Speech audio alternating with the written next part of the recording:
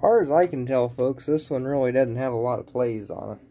Usually a lot of this stuff you'll start seeing some wear in. But everything on this machine is reasonably tight.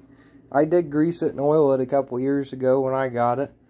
It does have a catch right up in here where sometimes a coin will get stuck right about there. And you just put a second coin in and give her a flick with your finger. That's the only little nitpicky thing I could even say about this machine. Other than that, the nice clean original mech, it plays and pays excellent. I have touched up a few of the symbols just where the coloring was faded.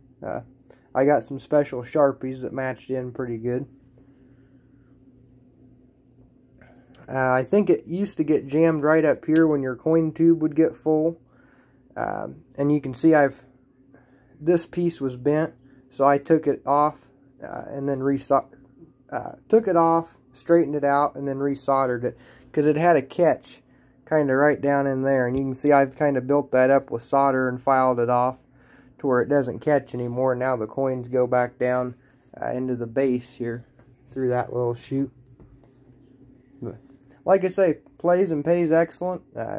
You're not going to find another 50-cent original mechanical machine any cheaper. I'll post a second video here. We'll put her back in the case and play it for you.